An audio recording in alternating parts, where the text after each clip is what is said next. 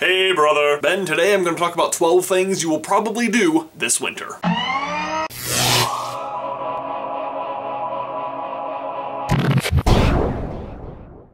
You will definitely either love all of the holiday music playing on all the radio stations, or you will hate it and complain about it vocally and often. I just feel like it comes on a week earlier every year and it's not even Thanksgiving yet.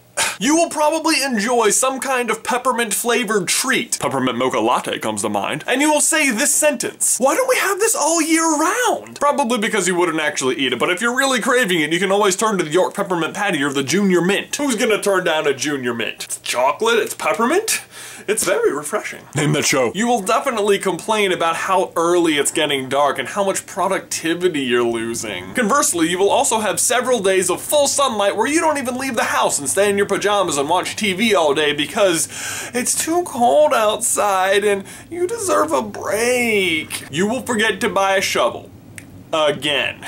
Come on, man. It snowed last year, you waited until after the fact and you went out and bought a cheap one, and now it snowed again. Where's the one from last year? Who knows? But it's definitely gone, and here you are shovelless.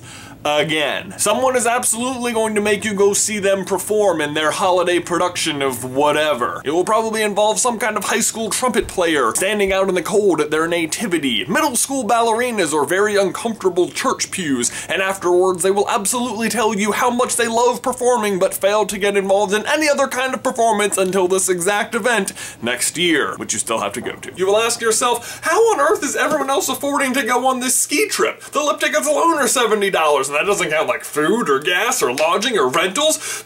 They don't even have jobs. You will have this conversation with your grandparents. Grandma, do you know what the Wi-Fi code is? The what? Sorry, the internet password. When? Jonathan needs to get on the internet! That's no big deal, I'll just look it up on my phone. You should call your cousin Michael, he's very good with computers. He's the one who set it up for us. Just trying to get some movie times. I can look it up on my phone though. Oh, how do you look that up? I use ask.com. Of course, it could all just be a ploy to get you to play Scrabble with them, which you will probably do, and you will probably lose.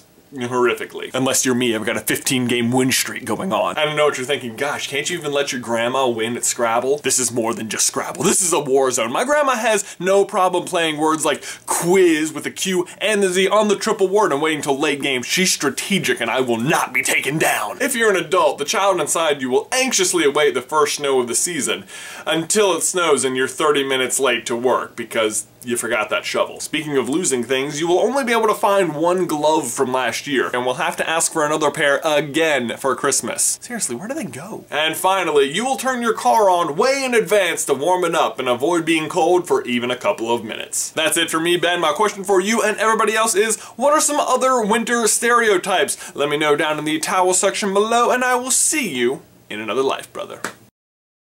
Conversely, you will also have several days of full sunlight where you won't even get out of your pajamas. Wow, that was horrible.